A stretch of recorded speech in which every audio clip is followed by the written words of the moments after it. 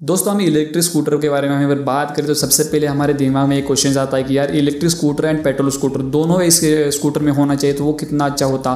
तो आज का वीडियो उसी टॉपिक पर होने वाला। दोस्तों आज का वीडियो बहुत ही इंटरेस्टिंग होने वाला। इस वीडियो में हम कंप्लीटली बात करने वाले हैं कौन कौन सी पेट्रोल स्कूटर को हम यहाँ पर जो इलेक्ट्रिक एंड पेट्रोल दोनों में कन्वर्ट कर सकते हो एंड 2-in-1 में आप इसमें यूज कर सकते हो, किस इसका प्रोसेस होने वाला है, पूरा डिटेल एंड पूरा इन्फॉर्मेशन आपको इस वीडियो में मिलने वाला। तो इस वीडियो को पूरा जरूर देखना। इस वीडियो को देखने के बाद आपको और कोई वीडियो देखने की जरूरत नहीं होने वाली है एंड 100% ये real and made in India होने वाला है। तो बने रहिए इस वीडियो के साथ। इस वीडियो को देखने के बाद लाइक और शेयर करना ना भूले। सो नमस्कार दोस्तों, मेरा नाम है मयूर एंड आप देख रहे हैं special electric YouTube channel ride with मयूर। तो दोस्तों सबसे पहले हम पर बात करते हैं कंपनी के बारे में, उसके बाद हमें प्रोसेस के बारे में बात करेंगे कैसे कैसे प्रोसेस होने वाला है एंड कौन कौन सी एलईडी स्कूटर में अवेलेबल होगा वो हमें लास्ट में बात करेंगे। तो ये किट जो होने वाला है दोस्तों पूरा मेड इन इंडिया होने वाला है एंड पेट्रोल के स्कूटर को आप जो है इलेक्ट्रिक एंड पेट्रोल दोनों में इसमें यूज कर सकते हो, ये तो कंफर्म है। दोस्तों कंपनी की बात करें तो मेलाडांत एटो कंपोनेंट्स यहाँ पर जो है मेड इन इंडिया की इलेक्ट्रिक कंपनी यहाँ पर जो कन्वर्जन किट की कंपनी होने वाली।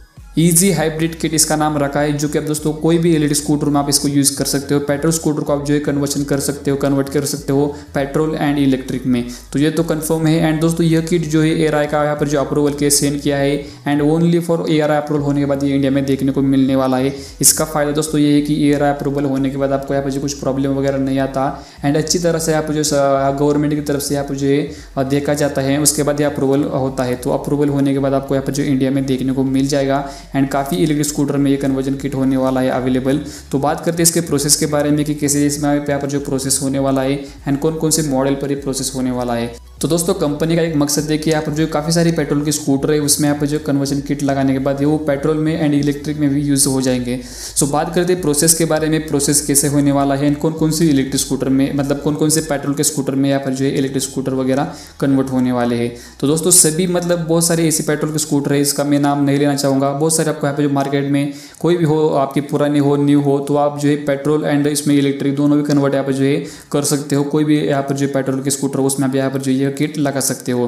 प्रोसेस की बात करें दोस्तों तो यहाँ पर जो कंपनी की तरफ से यहाँ पर कुछ उन्होंने फोटोस वगैरह यहाँ पर जो डाले थे, इनकी वेबसाइट भी ऑफिशियल वेबसाइट है जो कि हम डिस्क्रिप्शन पर मैंने आपको यहाँ पर जो लिंक दे दूंगा। आप इस वीडियो को देखने के बाद उस लिंक पर जाकर आप जो चेक कर सकते हो। तो आपको ज़्यादातर चेंजिंग नहीं होने वाला। जैसे आपके पेट्रोल के स्कूटर है उसमें यहाँ पर जो आपको सिर्फ और सिर्फ आगे का व्हील है फ्रंट का, उसमें यहाँ पर जो है हब मोटर लगने वाली है एंड जो पहला आपका इंजन जो होने वाला वो पहले ही तरह रहने वाला है। सिंपली यहाँ पर जो हब मोटर आपके अगले फ्रंट में लगने वाली है एंड यहाँ पर जो है पेट्रोल स्कूटर में आपको और कोई चेंजेस आपको देखने को नहीं मिलेंगे। सिर्फ आपको बूट स्पेस में ज़रा थोड़ी सी जगह होनी चाहिए, उस बूट स्पेस में वहाँ पर जो लिथियम की बैटरी वगैरह वो ऐड करेंगे एंड उसके बाद यहाँ पर जो पावर वगैरह देंगे एंड उसके बाद यहाँ पर जो चेंजिंग्स की बात करें और भी तो ज़्यादातर आपको चेंजिंग देखने को नहीं मिलेंगे। मोटर बैटरीज एंड कंट्रोलर हो गया वो आपको यहाँ पर जो पूरी तरह से वो बूट स्पेस में सेव होने वाला है एंड कुछ वायरिंग वगैरह यहाँ पर जो चेंजिंग होने वाली है एंड लगभग आपको सिर्फ और सिर्फ 20 या 25 घंटे में यहाँ पर जो आपकी इलेक्ट्रिक स्कूटर कन्वर्ट हो जाएगी। पेट्रोल में भी चलेगी एंड इलेक्ट्रिक में भी चलेगी, ये दोनों में यहाँ पर जो आपको चलने वाली है एंड ये ऑल ओवर आपको यहाँ पर जो चेकिंग करने के बाद कंपनी आपको प्रोवाइड करने वाली है।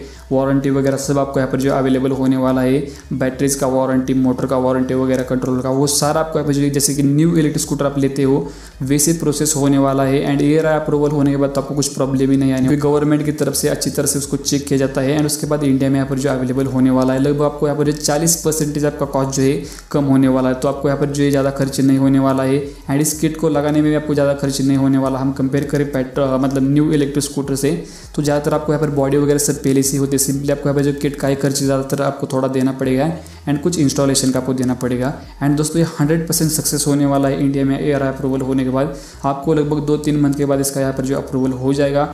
एंड दोस्तों इस वीडियो को जरूर से जरूर शेयर करना अपने फ्रेंड के साथ जिनको यहाँ पर लगता है कि पेट्रोल में भी इलेक्ट्रिक भी आना चाहिए, तो इस वीडियो को उनको जरूर शेयर करना। दोस्तों आपसे मेरा क्वेश्चन है कि आप कौन सी गाड़ी इलेक्ट्रिक स्कूटर यूज़ करते हो या पेट्रोल स्कूटर यूज़ करते हो, वो आप कमेंट करके जरूर बताना। क्योंकि यहाँ पर जो काफ़ी यहाँ पर जो मेरे व्यूअर्स है जो इलेक्ट्रिक स्कूटर यूज़ करते हैं या पेट्रोल स्कूटर यूज़ करते हैं वो मेरे को अभी तक मालूम नहीं। तो आप जो कमेंट करके जरूर बताना कि आप पेट्रोल स्कूटर यूज़ करते हो या इलेक्ट्रिक स्कूटर यूज़ करते हो या फ्यूचर में इलेक्ट्रिक स्कूटर लेने वाले हो, तो कमेंट करके जरूर बताना। दोस्तों इलेक्ट्रिक व्हीकल यूज़ करते रहिए। मैं मिलता आपको नेक्स्ट और इस अमेजिंग वीडियो के साथ। Go green go electric.